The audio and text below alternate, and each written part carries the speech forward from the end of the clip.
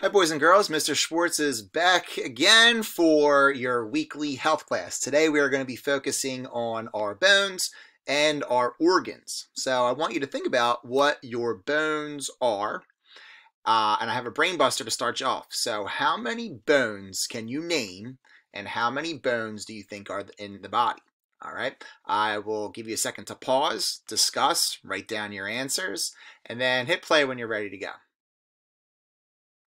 Okay, so there are actually 206 bones in your body. It's quite a lot.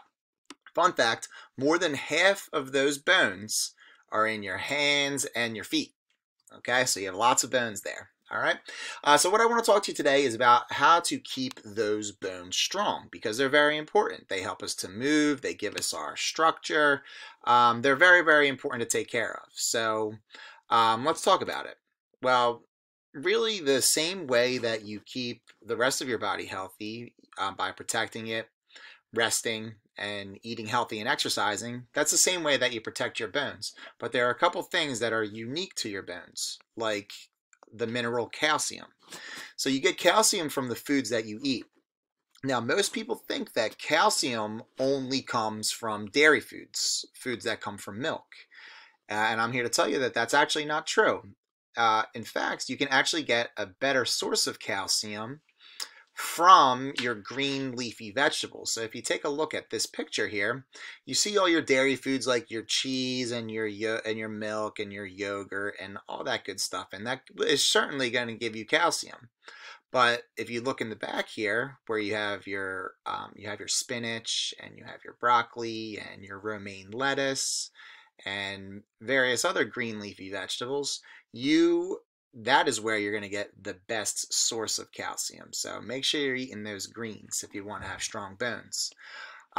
Additionally, you want to make sure that you're exercising. And this doesn't mean it could be playing sports, but it doesn't necessarily have to. You should be moving your body, getting your heart rate up, and moving all your body parts around and playing games that you like. And you should be doing that for 60 minutes a day, okay? So once you get that homework done, I want you to get outside. I want you to play and have some fun. And finally, another way to protect your bones, seems obvious, but is to protect yourself, okay? So wearing a helmet when you ride a bike or rollerblade, and knee pads and elbow pads can certainly help as well. All right, so let's move on to organs. Okay, so organs.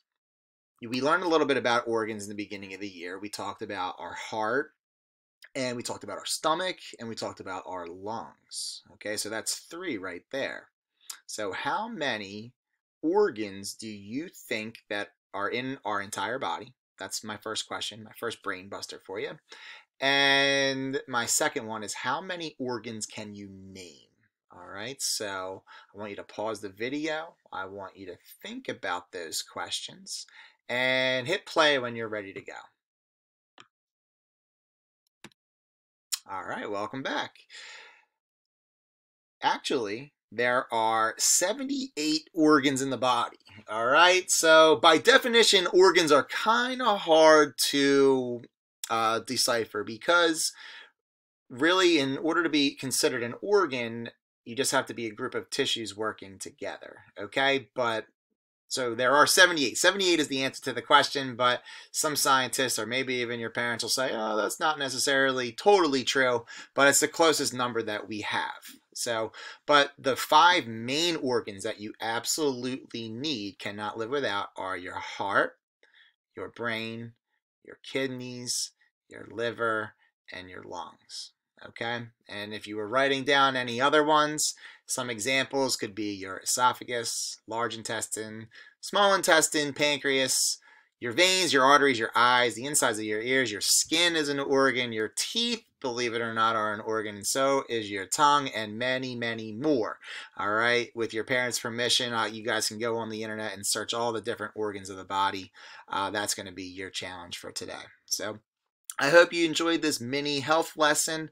I hope you guys are all doing well, and I hope to see you soon, whether it be on a Zoom phys ed class or in person, hopefully sooner rather than later. I hope you guys are all doing well, and I hope to see you soon. Have a good day.